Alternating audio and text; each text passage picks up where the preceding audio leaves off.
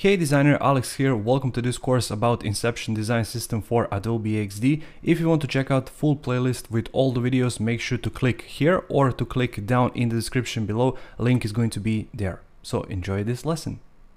Atoms and molecules are bare bones of every single design system out there, including Inception design system. So in this video, I'm going to show you the structure of atoms and molecules, where they are located, why they are used for, and what they are used for. So without any further ado, let's get started.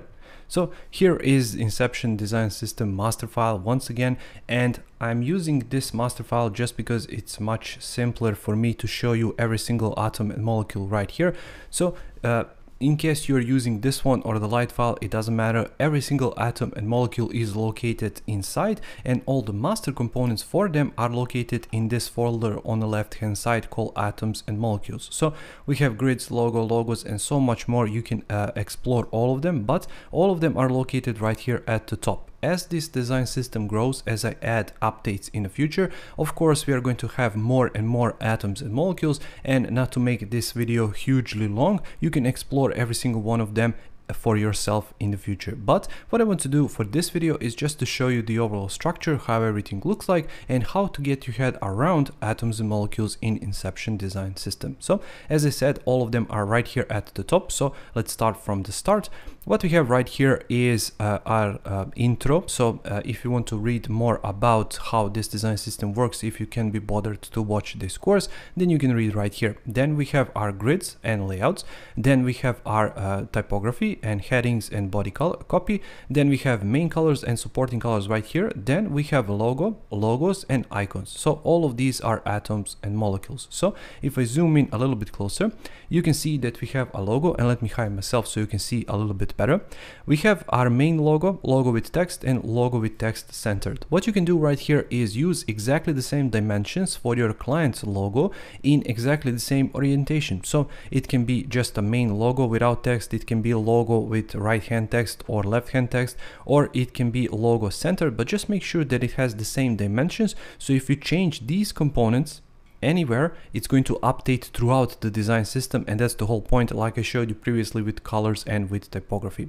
So what we have below are just some random logos of these big companies, and you can use them for example for partnerships and stuff like that when you're creating for your clients. And below that we have icons. Pay attention to this. On majority of places for atoms and molecules, you're going to find this which says top tip, and I just gave you these tips in order for you to understand much better and much more easily how to work with this design system. But for this particular tip, it says to replace existing icons with your own. Just paste your icons inside the original ones here. Otherwise, just replace the icons with your own inside each master component that you use. What that means is basically, and I'm going to explain that in a future video because I'm going to create a dedicated video for icons and animated icons, which are a huge part of Inception design system and Adobe XD. So in this case, just for now, make sure to change these icons inside of these icons. So let's say if I select this one and open it up, go to the layers panel, you can see its price tag icon, once again this dash structure. So what you can do is paste your icon inside of here.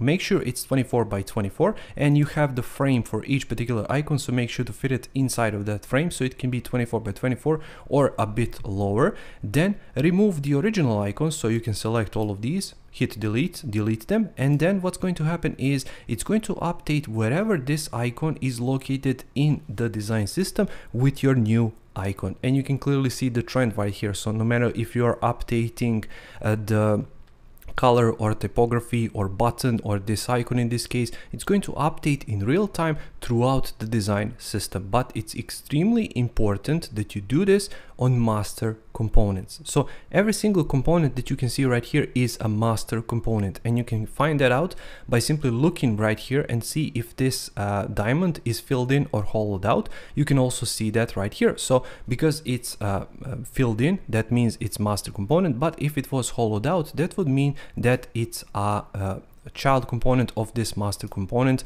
or simply some other component. So once again, make sure to do everything in this design system inside of the master components. So I'm going to show you what I mean by that inside of the buttons. So these are the buttons for now. As I said, I'm going to add more of them in the future, but these are the buttons for now. Let me hide myself so you can see them a bit better.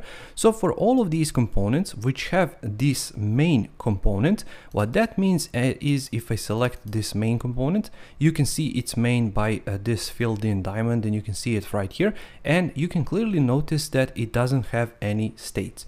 Why I did this is quite simple actually. If you want to add your own animations, if you want to add your own states and you don't like what I did right here, then you can use these main components. As I said, in almost all places you're going to find main components. You can simply edit them there, and then you can simply add your own animations, your own transitions, your own states. You can do whatever you want with these main components. You can also do this with these main components, other ones. So every single other component which has states, first state is usually called enabled, and that's the, how should I say this, main component of that component which has these different states. So as I said, this main component, and you can see it right here, has just default state. But if I select this button default large, which is enabled in this case, you can see right here on the right hand side that we have all of these states, and all of these states are listed right here. So what you can do in this case is, because this is a default component, but if I select this one, you can see that the diamond is hollowed out, and you can see all of these diamonds are hollowed out, which indicates that this is the child component of this master component. In other words, it's just a state which I put right here for easier viewing, so you can clearly glance how these states are going to look like. So the key thing to remember right here is, if you want to make any change, make sure to change it on enabled components, so on this first state.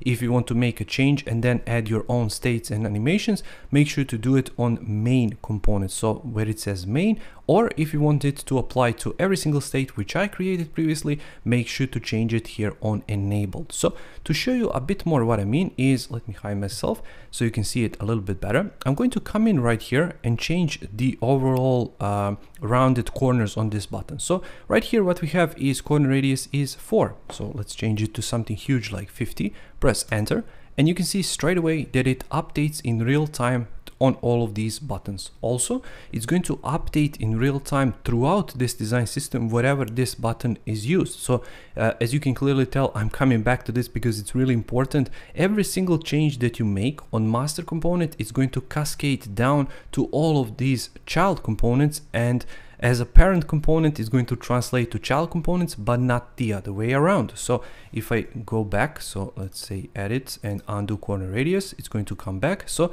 let's say that if I change this one, select it, hide myself so you can see it, come right here, change it to 50, and you can see that it just changed this instance because this is the child of this parent. So this is the master component, this is the instance, or children if you want to, however you want to look at it. It's just going to change this state, this instance, this child, however you want to call it, not the master component. So it's not going to go the other way around. So if I go back, once again, if you want to make this change for it to cascade down, you have to make that change right here. Same story goes for the text. You can see it says default large everywhere, and because this button is not restricted with size, so you can see if I select it right here and come right here, you can see that we have padding enabled. So when I start typing, it's going to start enlarging. So let's say that we want to say something like add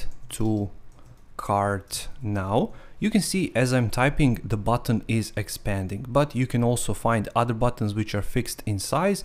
But this button, because it's default, it's going to have this padding, and you can clearly explore and see inside of the tips. You can clearly see that right here. So height is fixed, but width is auto. So what that means, as I explained, is when you start typing, it's going to change in size. For all of these components where it says auto, make sure to see if it is auto height, auto width, or both, or if it is a fixed height and fixed width. So if I zoom in right here, you have height and width fixed, so it's not going to update, it's not going to change. But if you change it right here, it's going to update automatically. So if I go back to default large and show you some other components, so these are all the buttons, these are all the text input and text areas.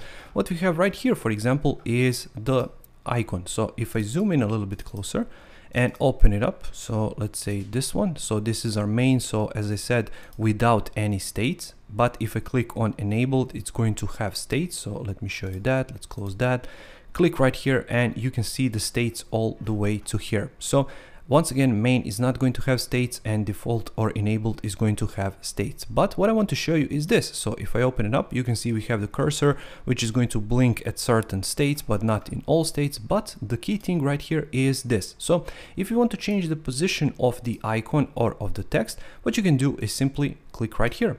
Because they are located in a stack, you can see that for all of these states, it's going to change. But it would not change if I changed it right here or right here or right here, but just in the default state. And of course, to add additional icon, because this is a component as well, let's find icons and let's use price tag, for example. Just click and drag until it's blue, let go. And it's going to place that icon, it's going to replace that icon in that place, because this was the component, and this is going to cascade down throughout this. Of course, wherever it's located, wherever it's used, this component for this text input icon, for example, it's going to update in real time. So just pay attention when you're making these changes to update them inside of the main component. Once again, you can find that if the green diamond is filled or hollowed out. If it's filled, then you can edit that master component. If it's hollowed out, then what you can do is, I'm going to show you that. So let me hide myself so you can see it a little bit better. What I'm going to do is, let's say I'm going to go to templates, and I want to locate one of those fields. So let's say this one, here we go. So let's say, because I changed this and update it, just made a bit of a mess right here, but you can quite easily fix that. But let's say if I want to edit this, what I want to do is quickly go to the layers panel, go to my content, click on my inputs, second row, here it is. And what you can do is you can right click, and where it says edit main component, click there.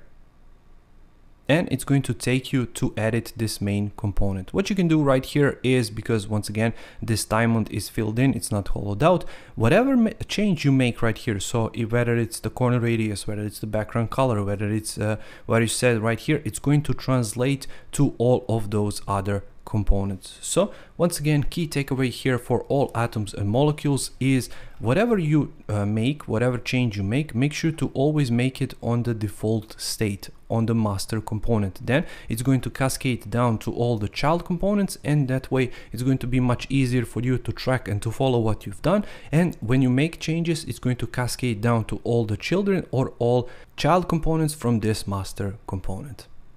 In the next video, we are going to talk about wireframes, why they are important, how can you edit and change them. So I'll see you there. Thank you for watching this video. If you want to check out the previous one from this playlist, make sure to click right here, or to check out the next one from this playlist, make sure to click right here. If you want to see full playlist for all videos from this course, make sure to check down in the description below. Link for the full playlist is going to be down there in case you missed something.